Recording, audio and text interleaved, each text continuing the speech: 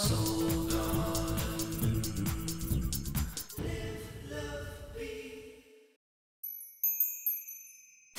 there, Lunar Baby, and welcome now to Monday.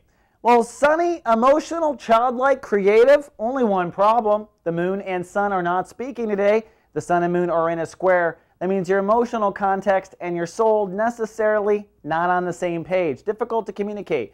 Now here on Earth or in the body, the way I experience this is our moon, our heart wants something, and our inner parent is having a hard time saying no. So I would think this would be what a drug addict experiences their entire life, a sun square moon. It's difficult, really. I live a sun square moon myself. You don't always know what you're feeling or why. It's kind of like it comes a couple beats later. So when you're ruled entirely by the moon like Cancers, it's kind of hard to predict. Just realize today, emotionally, your child wants what it wants. And the sun's responsibility is to step into your value system.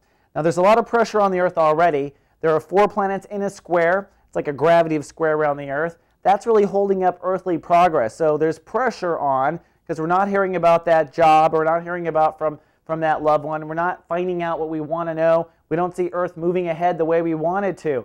That's because the universe is only investing in internal growth right now, and the Sun and Saturn are dead conjunct. That means it's time to take responsibility for how valuable you are and what you do with that value on the planet. That is the source of Taurus, and this is a 2-year transit that's finally coming to a head this week, Cancer. So if you've been doing your work and really going to all those classes that make you feel better about yourself, listen to Tony Robbins, then I think this is the week where you finally start to feel fantastic.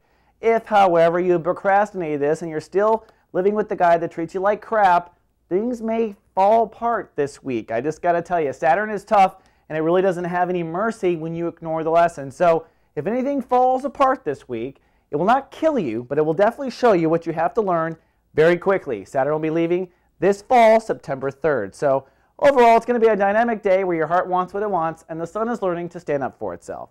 All right, Cancer, that's all we got for Monday. See you tomorrow with more soul horoscopes. Live, love, be.